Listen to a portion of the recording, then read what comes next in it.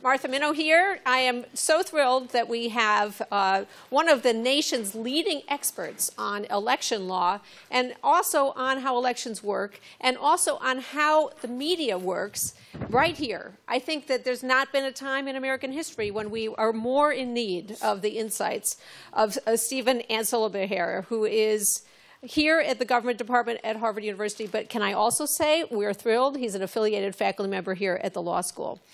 So his expertise, as I've said, includes elections, public opinion, media, representation. One of his projects is the Cooperative Congressional Election Study, which conducts a national sample survey every year since 2005. This is someone who actually has facts. Isn't that refreshing?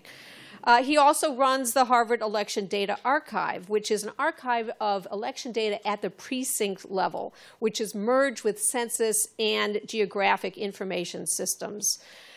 His work covers media and money in elections. He has addressed really critical issues, including how it comes to pass that attack ads affect turnout. I mean, questions I think that many of us have on our minds. His many books are worth your attention. They include one I can't help but mention, The End of Inequality, that looks closely at Baker versus Carr.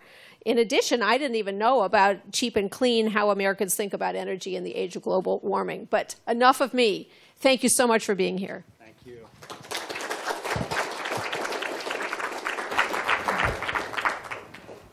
I'm not going to talk about social science at all today, so you can breathe a sigh of relief. The title for this talk is Bright Lines and Voting Rights. And over the past 5 years, I've been working as an expert witness on various matters. I've been involved in 13 different cases in different states, mostly in the American South, but also in places like Nevada. And what I'm going to talk about is what I see is happening to election law, in particular to voting rights law as it pertains to redistricting. But some of what I will say today also applies to other parts of voting rights law, such as to how we manage election day, how we, what we require of voters, and how we protect minority rights in that framework. My main point that I want to start with and end with is that we are at a time of an enormous transition in voting rights law.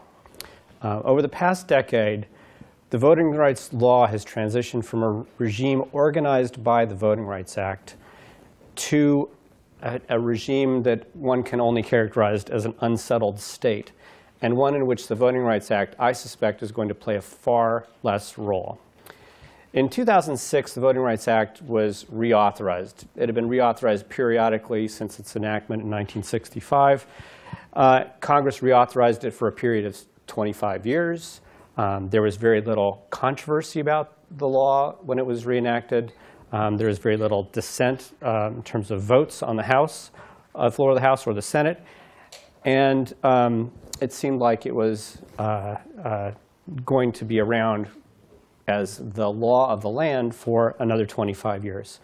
Robert Bauer came to visit our election law class, and speaking here at Harvard in 2013, he said that he considered voting rights law, especially in the area of redistricting, to be settled law. There were no interesting questions remaining. Fast forward to 2016, 2 weeks ago, we were at a meeting at Stanford together, Maggie and I. And at that meeting, another election law colleague, Sam Sakharov of NYU Law School, characterized the law governing districting as in a state of chaos. So how did we go from settled law in 3 years to a state of chaos? We're in a period of transition from a regime under which protection of minority voting rights was achieved using a set of bright line rules under the Voting Rights Act, in particular, retrogression under Section 5 and majority-minority districts under Section 2, and I'll talk more about that. Welcome, Einar. And we're moving toward a regime of what I will call narrow tailoring. So what's driving the changes? What's underneath pushing election law forward? I think certainly, without a doubt, it is the changes in American society and politics which have grown very slowly over 3 generations. And it's important to emphasize that time frame because that's roughly the time frame under which we've had the Voting Rights Act. The Voting Rights Act was conceived in a very different political order than exists today. And the changes in the political order have been creating pressure on the law to evolve, and yet the law has resisted that evolution. So I'm going to highlight 3 areas of change that are worth thinking about as we consider the problem we face right now. First, there's been a steady increase in the size of the minority population in the United States. In 1970, so 5 years after the Voting Rights Act was passed, blacks were 12% of the population, and Hispanics were 4% of the population. Okay? Now, as of the 2014 American Community Survey, Hispanics are 17% of the population, a 3-fold increase. Blacks are 13% of the population. Asians are 5% of the population. Whites are 2/3 of the population. That is a considerable drop in the presence of the white population. Second, there's been a realignment of the political parties. In 1965, and all the way really up until 1994, white Democrats dominated the Southern political establishment. Since then, since the 1950s and 1960s, there's been a move of blacks and Hispanics away from, or actually I should say, toward the Democratic Party, and whites in the South have moved wholesale toward the Republicans. The transition in the South was evident already in 1972. The concerns were even expressed when the Voting Rights Act and Civil Rights Act were passed in 1965. But 1994 was the real turning point. It was the 1994 election that saw the collapse of Southern Democrats in congressional and state legislative elections. And since then, they've continued to dwindle. I did a count a couple of nights ago, and there are 9 white congressional Democrats remaining in the southern states, and almost all of them are in Florida. Okay. Finally, there was the election of Barack Obama in 2008 and 2012. And just to emphasize how historic that was, Obama was the first Democrat to win a majority of votes since LBJ. Okay. And what's striking about his victory is, if we view it through the lenses of the Voting Rights Act, it's quite an unusual and challenging case. He was elected from an electorate, voters, that was 75% white. So 75% white electorate elected an African American with a majority of votes. No white Democrat had won a majority of votes in 3 generations. And he was reelected with a majority of votes. Okay. These are the facts that have raised, I think, in the present context, fundamental questions about the application and even the necessity of the Voting Rights Act. And I'm not going to dig into those political and sociological changes much more deeply. But they are the background that's created the other change, which is the law has changed. First, we witnessed the end of preclearance. Preclearance was a provision, I'll talk a little bit about it further. Preclearance is a provision that required certain jurisdictions to receive approval for any changes in election law before they went into place. And first, in the case of Northwest Austin Municipal Utility District Number 1, affectionately known as Namudno versus Holder. And then in the case of Shelby County versus Holder, Section 4 of the Voting Rights Act, which specified which jurisdictions had to get preclearance, was thrown out. And it was specifically thrown out because the political and social characteristics of the country and of those jurisdictions had changed. The question was raised, why isn't Massachusetts under the Voting Rights Act if Mississippi is under preclearance?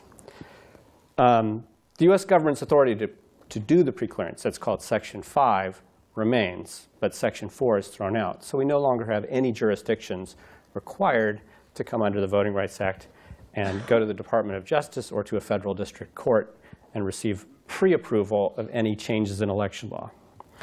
Second, and the focus of this talk, we've seen the return of the 14th Amendment. the case of Alabama Legislative Black Caucus versus Alabama and subsequent lower court decisions in Virginia and North Dakota has brought the 14th Amendment back as an effective tool in the voting rights field.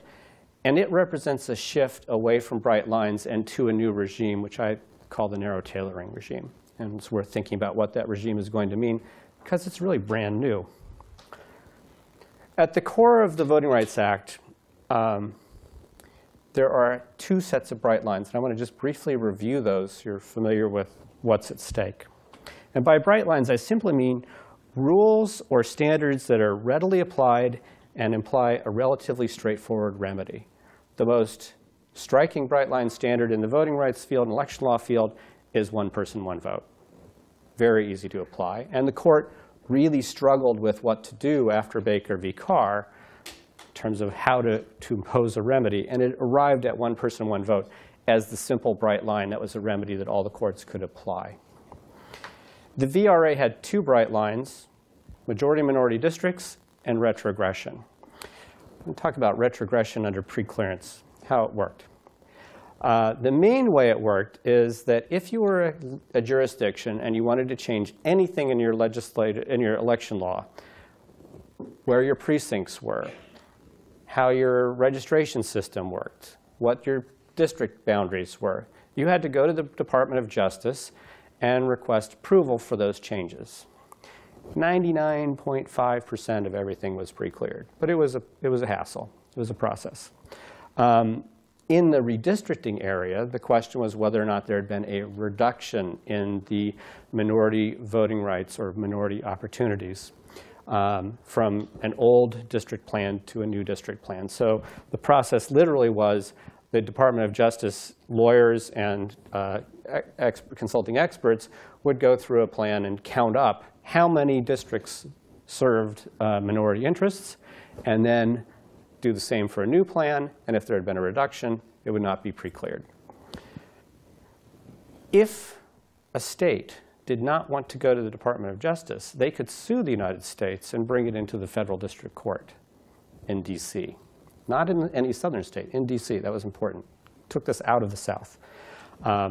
And the federal district court would then have a trial to determine whether there had been a reduction or retrogression. But that numerical reduction was a bright line. You couldn't lower any minority group voting rights. Second bright line was Section 2 in majority-minority districts. Starting with the case of Thornburg versus Jingles in the mid-'80s, the VRA became a vehicle for the creation of majority-minority districts. These are districts in which half of the population are black or Hispanic of voting age population. There's always been a question of whether or not you could combine those groups or what other combinations might be legal. Under specific historical patterns and patterns of voting behavior, if those conditions held, you could require a state to create a majority-minority district. Okay. The meaning of Section 2 and Section 5 have been extraordinarily controversial. If you're from a state like Texas or North Carolina, you probably know the stories quite well. Section 5 challenges raised questions about what constituted a minority district. What kind of district would count as a minority district? Could it be blacks plus Hispanics? Could you have a district in which whites were the majority of the population, but really the blacks and Hispanics were winning? What was a minority district? Section 2 challenges raised all sorts of questions about what constituted a majority-minority district. In fact, we have a case that's coming up now, Evanwell, that is just about that. Does it have, which population do you count? Citizens? Adults? What? And most importantly, there were conflicts between Section 5 and Section 2. They were, in the words of Rick Pildes, at war with each other. Section 5 applied plan-wide to every district in the state. Section 2 applied district by district, area by area. Section 5 allowed trading. You could eliminate a district over here and create a district over here as long as you didn't reduce the total number of districts. Section 2 was area specific. It protected in a given area. And Section 5 and Section 2 had different thresholds for what counted as a majority district or majority opportunity. Section 2 drew that bright line at 50%, but Section 5 is often used in more creative ways to count. The application of the Voting Rights Act during the 2010-2011 redistricting cycle became a bog. My own involvement was in controversies in Florida, Nevada, North Carolina, Texas, and Virginia, where I served as an expert in the cases, testifying expert. And nothing captures the complexity quite like Texas. The only way to describe Texas now, today, is stuck. The Voting Rights Act created a situation where the courts and the state are simply stuck. So I'm going to give you a brief review of what happened in Texas, and then we'll shift back to the Alabama situation. There have been at least 3 distinct cases in Texas involving the Voting Rights Act. Perez v. Perry comes up under Section 2. The state of Texas sued the then under Section 5, the state of Texas actually sued the Department of Justice. So there's a Section 5 case in the district court called State of Texas versus United States. And finally, there is an unusual Section 3 case that's been sitting there, and I'll tell you what the context of that is. The fight over the Texas map began in the summer of 2011. At least 5 different plaintiff groups, 3 of which were 3 different Hispanic groups, sued the state of Texas over the congressional map in a federal district court in San Antonio. The Section 5 question was unresolved. And by protocol, you always resolve the Section 5 question before the Section 2 question, because the Section 2 question involved intentional discrimination, which was a constitutional matter. The Section 5 question was more of a legal question, whether there had been a reduction, and therefore was a less severe sort of legal finding. The Section 5 question, however, was unresolved in the fall of 2011 for various reasons. So the San Antonio court decided, in all of its wisdom, in November of 2011, to restrain itself from entering a decision in the trial that it had held, but instead decided to enter an interim map. The Supreme Court struck that down in January of 2012. Why? A court can't impose a map if the law hasn't been declared illegal or unconstitutional. So the court had clearly overstepped its bound. In February 2012, the federal district court finally got its business underway and had the Section 5 trial. It sat on the opinion until August of 2012. And in August of 2012, the Section 5 court threw out, in D.C., threw out the congressional districting plan. They ruled first, it had been an illegal reduction in the number of districts. But second, and more stunning, they ruled that there had been intentional discrimination. It's a very rare win on intentional discrimination. During that summer, before that case was decided, the state of Texas decided to go back and change a few of its districts in some of the places where the more egregious violations had occurred. So they shored up CD23. CD23 is really important. We've been fighting about CD23 for 2 decades. CD23 is that very large congressional district along the border from El Paso all the way down to Brownsville. So it's basically the Mexican border. And it doesn't have a lot of citizens in it. It's really hard to make that into a functioning Hispanic district. You can create a Hispanic majority district. You can create a Hispanic majority voting age population district. It's really hard to create a Hispanic majority citizen voting age population district in that area. They finally fixed that, and they also created a very complicated district in Dallas that runs from Fort Worth to Dallas. It's got a little handlebar in the middle of it. It's very, very artfully drawn. Mark Vesey won that district, but it corrected some divisions where, since the 80s at least, the Democrats first and then the Republicans were systematically dividing the black population for their own political benefits. Soon after Section 5, the Section 5 case was decided, however, Shelby County was decided. Shelby County versus Holder threw out Section 4 entirely, so the Section 5 case in this instance was tossed. At that point, we thought, we're finally going to hear from that Section 2 court. We're finally going to hear what they really thought of the Texas redistricting plan.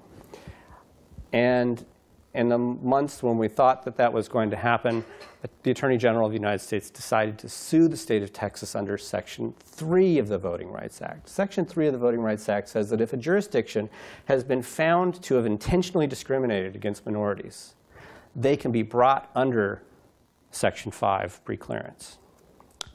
Holder sued. Everybody piles back into the San Antonio court. It's a very confusing situation at this point. The map has been changed. We're no longer under the original map. There's not much record on this new map. But we went ahead and had a trial anyway in the summer of 2014. And here we are in the beginning of 2016, and we still have not heard from the San Antonio court about what they're going to do. And they have a very complicated, almost bewildering array of issues to sort through. Is Austin, for those of you who know Texas, an area where there ought to be a minority district, even though it's a majority white area? Are Lloyd Doggett and Gene Green, two Caucasians, suitable representatives of minority interests? Is CD23, which encompasses nearly the entire border, a performing Hispanic district? Did the state of Texas intentionally discriminate and block the emergence of minority districts in areas such as Houston and Dallas? All of these problems remain unresolved, even under a regime in which Section 5 no longer exists. So it's not a conflict between Section 5 and Section 2 that's preventing it. It's the complexity of Section 2. In 2015, the beginning of 2015, voting rights law in the United States suddenly took a lurch in a new direction. And you could just feel it in conversations with lawyers and plaintiffs' groups around the United States. Something had changed. And what had changed was, again, coming out of Alabama. Shelby County comes out of Alabama. Alabama Legislative Black Caucus versus the state of Alabama also originates then. The Alabama Legislative Black Caucus challenged the constitutionality of the state's redistricting law, not as a question of the Voting Rights Act, but under the 14th Amendment of the Constitution. The legislature had used a rule, the Black Caucus argued, a rule that was not sensitive to the facts on the ground. That rule was, wherever there's a minority district, increase the black population.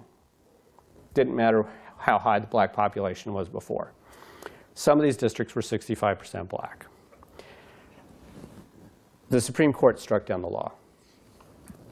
Specifically, in Alabama Legislative Black Caucus, there are two portions of it that are worth emphasizing. First, the court, as it's been interpreted by lower courts, the decision forbids the use of bright lines. You can't use 65% or 55% or higher than existed before. Those are bright lines. And second, it requires the application of law on a district-by-district basis, not plan-wide or not statewide.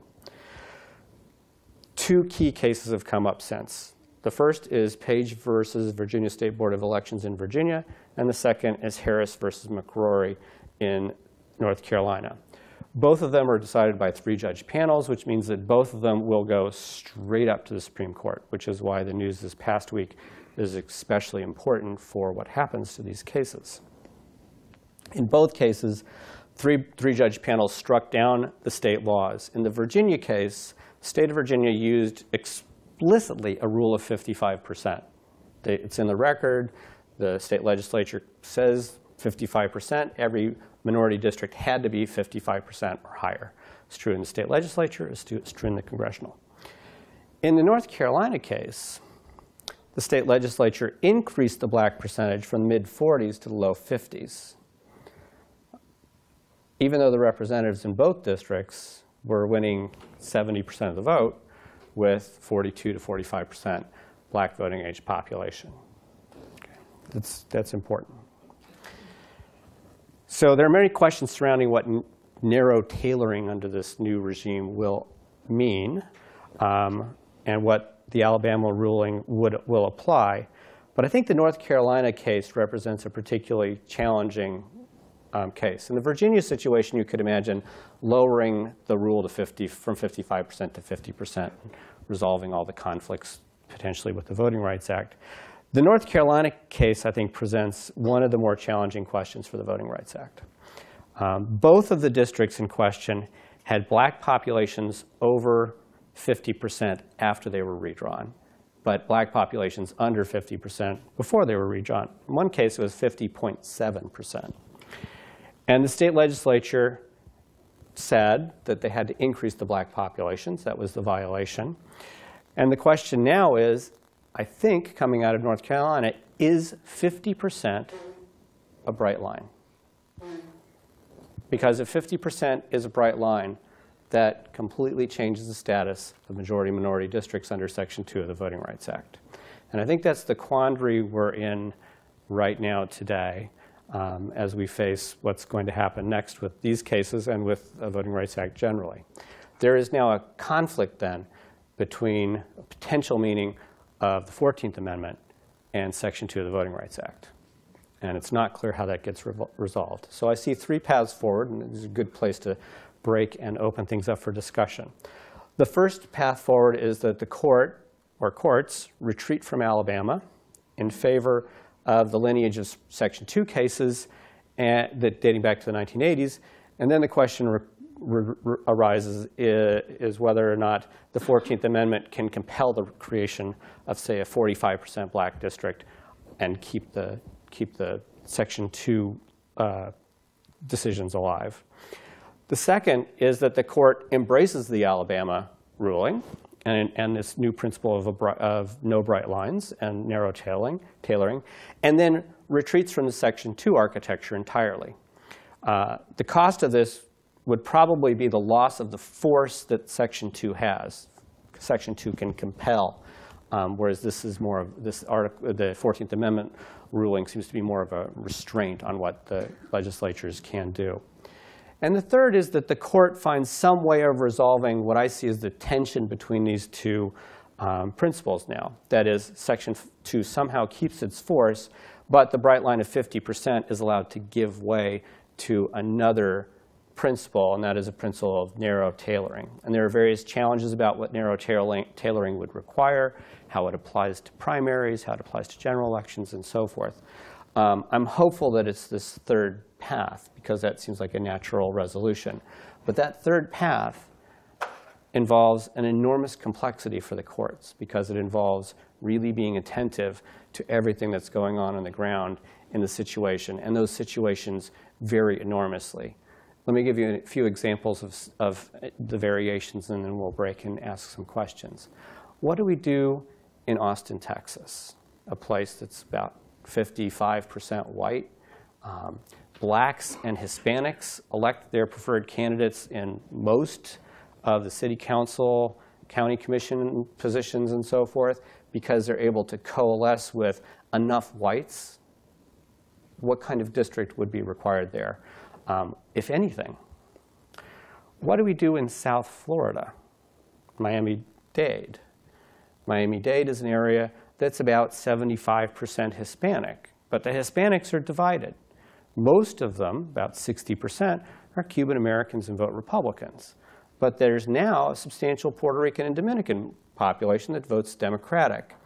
The state court in the Florida controversy created a district in which the whites plus the Puerto Ricans and Dominicans will be able to elect a Democrat against what appears to be roughly a small majority of Republican Hispanic Cubans.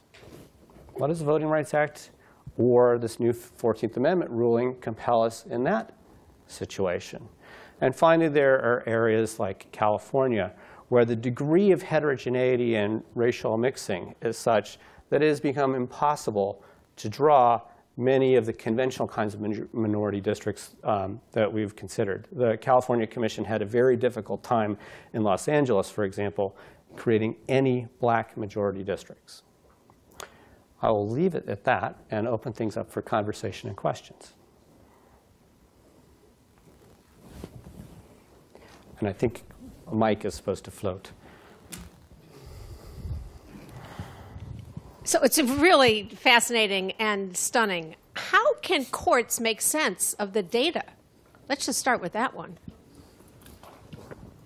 So most of the courts lack adequate personnel to do this. I was impressed by the San Antonio court because their staff actually went in the back room and drew a map. I think the law clerks, the degree of sophistication among law clerks has risen enormously in terms of their skill as social scientists and to sort through complicated technical issues.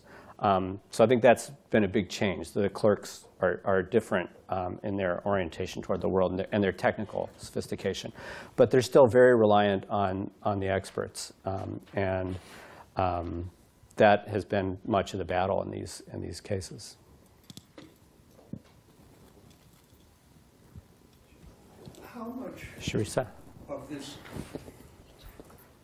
How much of this confusion and departure from the previous bright lines can be attributed to the fact that the lower courts are working under the shadow of the Supreme Court, which is probably correctly perceived as being on a trajectory to completely deregulate election law. And to do so, one might suspect, because given the present constellation of gerrymandered districts and so on and so forth, this would perpetuate Republican control for a very long time. In other words, the district courts understand that the Supreme Court is playing a long but deeply and obviously political game. Is that too harsh? No, not at all. First of all, I think that explains part of the reluctance of the San Antonio court to issue its opinion. The San Antonio court's composition is quite interesting. It's two Republicans and one Democrat, but one of the Republicans is Hispanic. So the two Hispanics are voting together against the white Republican. And you can see the politics on the court just sitting in the room. And it's very interesting to see their dynamic among the judges and what they expect. And I think there's a reluctance of the Hispanics to put it forward, not just for this partisan question, but for the racial question. There's a second aspect to this, which I didn't talk about, and that is that the confusion at the federal level and the kind of complexity and cost to the states is forcing the states to seek other ways of doing redistricting. And I think that the three big changes were Florida, Arizona, and California, all of which radically changed their districting law. Florida opted for a constitutional amendment that required, that forbid any plan or district to be drawn with the intent of favoring or disfavoring any party, with the intent of favoring or disfavoring any incumbent. And you could not reduce or abridge the voting rights of any minority. Plus, you had to keep the districts as geographically compact as possible, and you couldn't cross municipal lines. Exactly. The court, the state Supreme Court and the trial court, which was in Leon County, and incidentally enough was Judge Terry Lewis, who was the same judge as in Bush v. Gore, and the trial court judge, had to sort through all this. What did this mean? But the states are trying to get control of this process again because they've felt a degree to which the federal system is not doing what it needs to do. Arizona and California have created independent commissions. And those two were, especially the Arizona case, subject to federal challenge. So I think part of the reaction to the craziness we're seeing at the federal level, at the Supreme Court level, and the appellate, it's not just the Supreme, it's also the appellate courts, is reluctance by the federal district courts to issue certain opinions or move forward too aggressively, and also changes in the state law to change this process.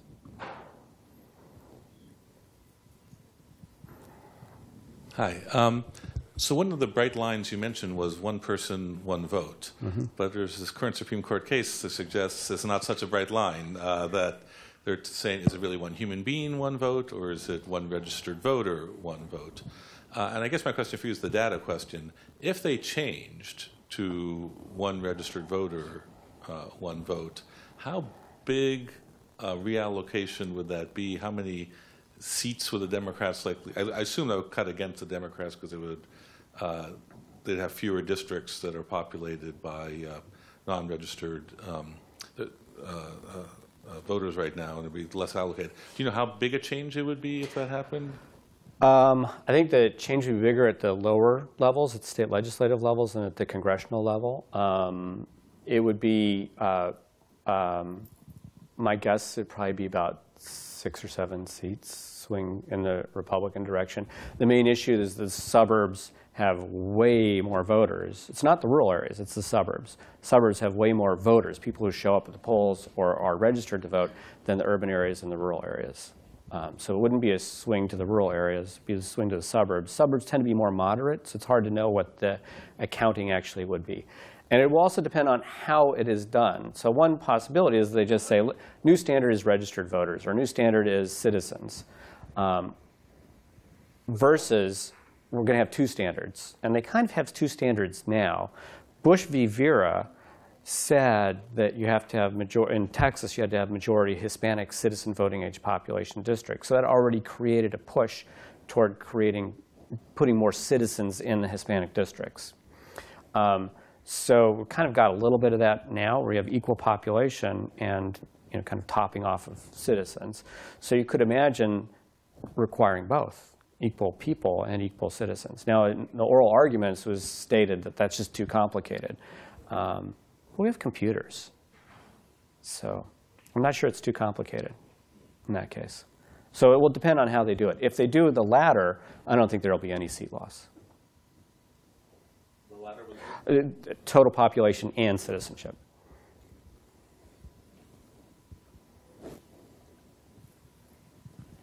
Jonathan.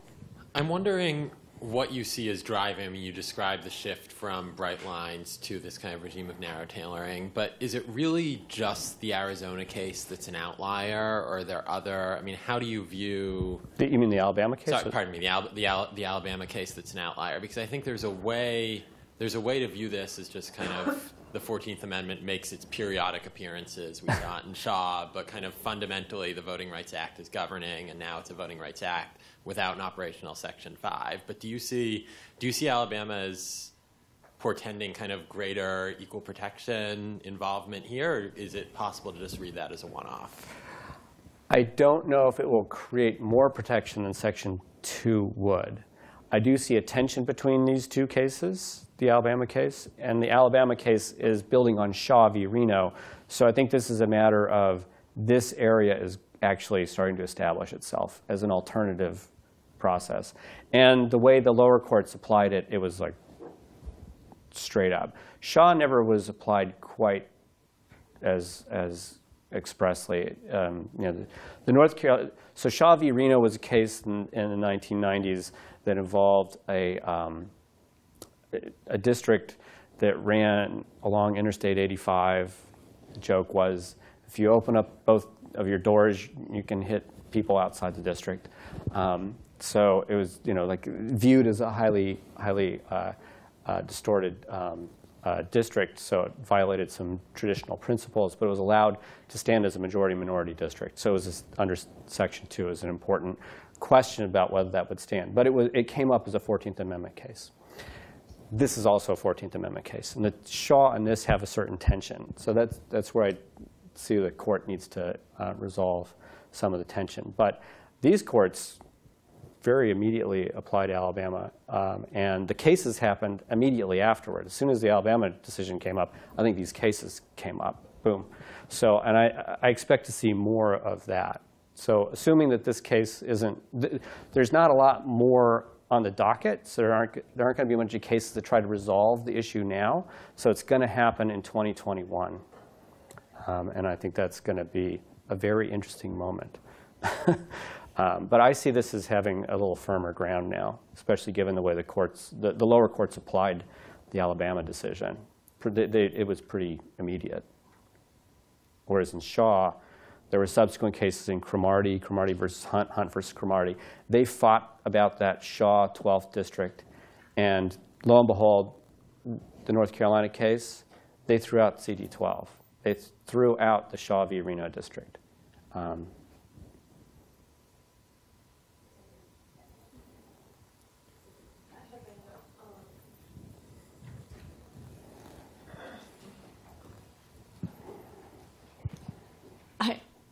I was just wondering if you sort of mentioned Obama as an outlier because he wasn't entirely elected along racial lines, and I was wondering if the statistics on that have changed in recent years with, really distinct racial lines in terms of who gets elected and how that might interact with some of these changes that you were talking about. So Nate Persley and I have written on this question, as has Abigail Thernstrom. So Abigail Thernstrom observed there was this election, 75% white constituency elects a black man. Like, that raises a fundamental question about the Voting Rights Act. And it does. Like, on its face, like, yeah, what's going on? So we dug down to the state level and tried to ascertain, at this time Section 5 still existed, so ascertain whether or not the patterns of voting at the lower levels, the state levels, maybe at the congressional district levels, fit with the Section 5 formula, Section 4 formula, actually. And it turned out that they fit pretty well still. So those patterns, the distinct state patterns, are still around. If anything, Obama's election in 2008 and then in 2012 had led to further racial polarization in most of the southern states, and raised some questions about whether or not the formula might be tinkered with. Maybe Arkansas should be included if you just use the voting patterns of racial polarization. So that's as far as I guess I'll venture right now. But so a closer look at the Obama election begs this, it kind of helps to answer the question about the application of the Voting Rights Act in different jurisdictions. But what it suggests as a bigger matter is that narrow tailoring has got to be very sensitive to local voting patterns. And I think there becomes a very hard question about what those local voting patterns, what you consider to be the local area for the analysis of the voting patterns. So if I'm considering a congressional district, do I restrict my attention only to the congressional district, or do I look at all the neighboring precincts or the counties that envelop the district, the area where it's located in the state? What is the local area that I'm considering? And we do have, under Section 5, there were states like North Carolina and Virginia that were kind of half covered, half not covered, to try to accommodate that. So that became the coverage question, and whether or not the coverage formula could be rethought in a more updated way. Had Congress taken that bait, it probably would have been pretty easy to shift the coverage formula to accommodate using the Obama data. Break at 10 of it. Is there probably time for one more question?